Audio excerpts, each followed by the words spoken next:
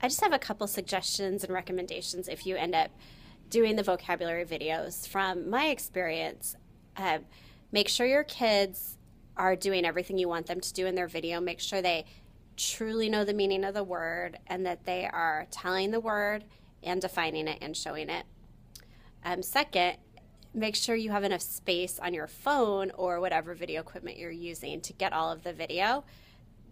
I That was frustrating for me because I had so much on my phone that I had to stop and fix it before I could continue. Other than that, it was really fun and the kids loved it and they begged to see it every day.